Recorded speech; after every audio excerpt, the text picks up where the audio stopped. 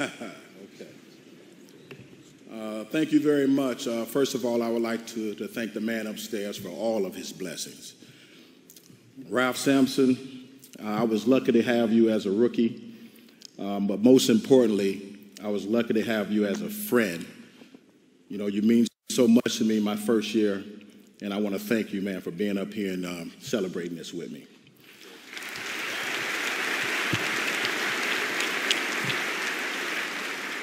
Chris Mullen, a brother from another mother.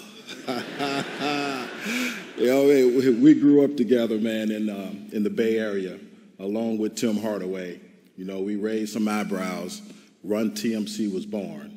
And I want to thank you again for thank you again for being here with me. Thank you.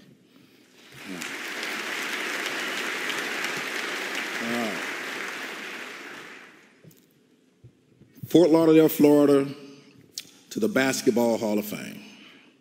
Wow. This is the ultimate honor. I never ever dreamed of this growing up in Florida. My first love was football. My football hero was Tony Dorsett. I didn't play organized basketball until the 10th grade, but I immediately fell in love with the game. It was my success at K-State that led me to the 5th pick in the 1988 draft. But before I embarked on my NBA career, I had the ultimate privilege of representing my country in the 1988 Olympics. Unfortunately, we didn't bring home the gold, but I learned a lot from that experience. I had to immediately get prepared for my first NBA season, and I couldn't be more excited. The Warriors, man, we were a tight unit. We did everything together. Coach Nelson was one of the most innovative coaches in NBA history, and he put together quite a team. Sharunas Marciulionis, a fierce competitor who pushed me every day in practice. It's an honor to be in the same Hall of Fame class with you, Sharunas, and congratulations.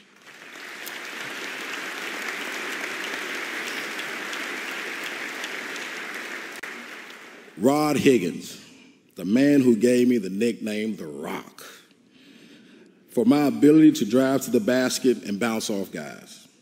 Him, Mully, and I would work out every day, shooting hundreds and hundreds of jumpers in the gym.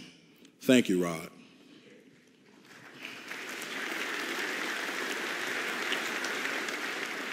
Al Attles, who was an assistant general manager. What a class act. And congratulations on the John Byrne Award. It's well deserved.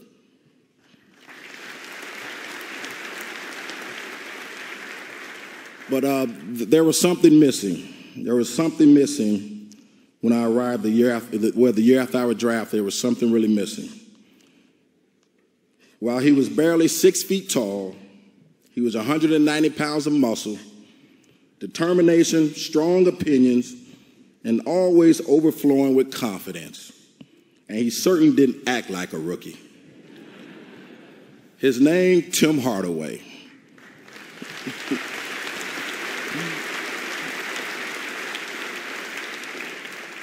Tim Bug was a natural-born leader.